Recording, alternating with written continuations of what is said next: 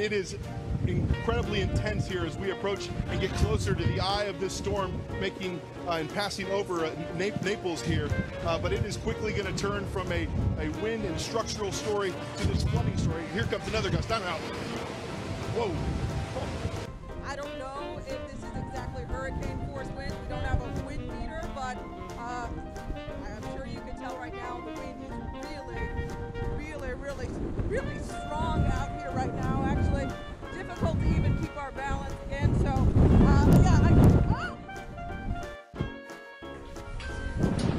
You know, Matt, our truck operator, Tom Bear, said, "Don't you wish you had your weight back?" Right about now, I do. Are you okay? We're okay. We're okay. We're okay. Okay. We're okay. We're coming inside. Yeah, do Yeah, that's that, a good Al. idea.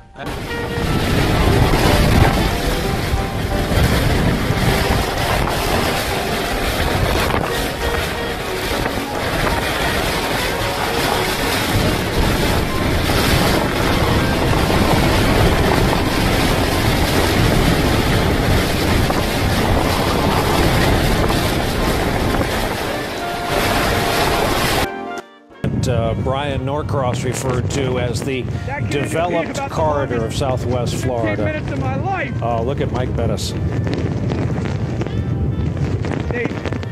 The gusts, again, the gusts are so brief. The highest gust is so brief. It's a quick 2-second punch, right? But the problem is now, they're coming more frequently. You know, you would get a gust that happens like once a minute. Now you're getting a gust that happens 3, 4, 5 times a minute. The sustained winds are now elevated, right? And so now you're just ratcheting up.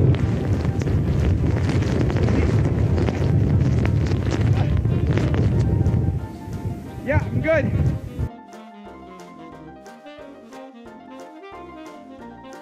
Don't make unnecessary journeys. Don't take risks on treacherous roads, and don't swim in the sea. Incredibly, people have been spotted in the water here in Blackrock and Salt Hill both today and yesterday.